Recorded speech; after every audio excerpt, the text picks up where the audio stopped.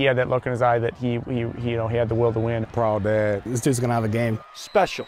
That's the word that comes to mind when describing Shawn Foster. My 16 years of coaching, he's probably the best athlete that I've had an opportunity to coach. But the thing that really makes Shawn special is he's a better young man than he even is a football player. The do-it-all Wildcat quarterback carried Grand Ledge. His dad, a former MSU player, watching from the sideline.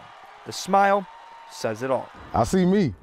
I mean, it's just the instincts and the determination, the cutback, the acceleration. I see me. 3 touchdowns in the first half. I know he's going to have a good game every game because he's Shawn Foster, It's like he's a special kid. Another 3 trips to the end zone. He's at 6. Just over a minute left in a tied game. The ball in Shawn's hands.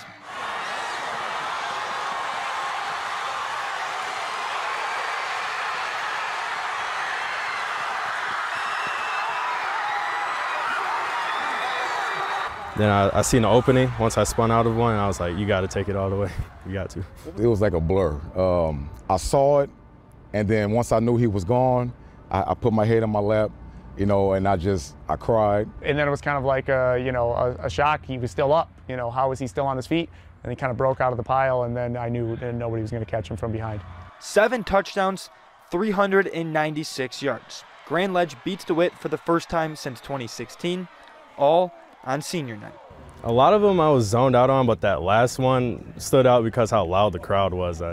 That's like the only time I've ever noticed the noise of the crowd when I was running. With a proud dad watching from afar. This is a smile of watching your son succeed and accomplishing his dreams and having fun doing it.